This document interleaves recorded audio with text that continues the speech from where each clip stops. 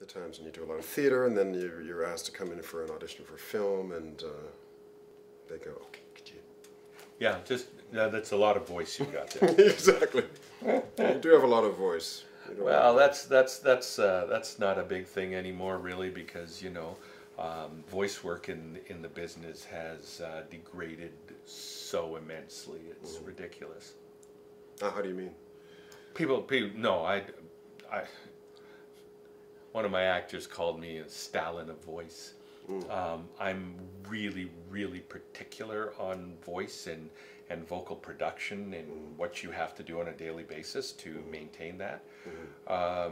But that's the kids coming out of theater school.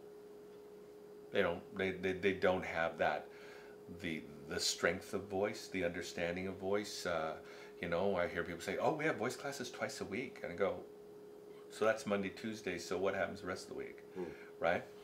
Voice is it's not a thing anymore. Royal Manitoba Theatre Centre. I was doing the Humans there last a year ago February, and they just installed a $250,000 sound augmentation system over the main deck. Right. Which means you don't actually have to have strength of voice. They can adjust the computer profile. Now, is that actor, or is that because there is something happening where audiences want the performances to be more filmic? Well, I don't know if they want it to be more filmic. I do think that you put weaker voices on stage and poorer hearing in the audience, and you've got a bridge that is means somebody doesn't want to spend $79 on a ticket next time, right? So it's something that just has to be handled. But I'm not even talking about like trying to fill an 800-seat house. I mean, there's so many people who can't do that anyway. I'm talking about going to a theater school and going, "I'm sorry, I'm 20 feet from you, and I can't hear what you're saying. I'm 20 feet from you, and if I can hear what you're saying, consonants give meaning to the English language, and there hasn't been a consonant come out of your mouth for the last 3 speeches.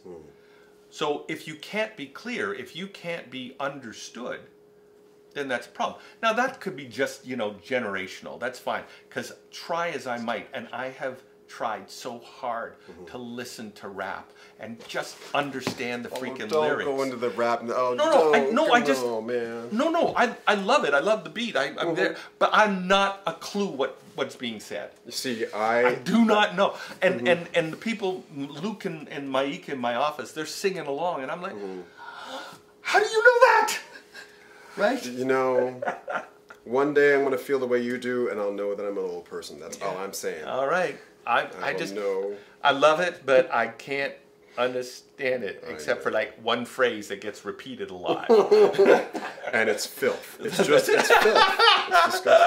Up in here. Okay, I got that line.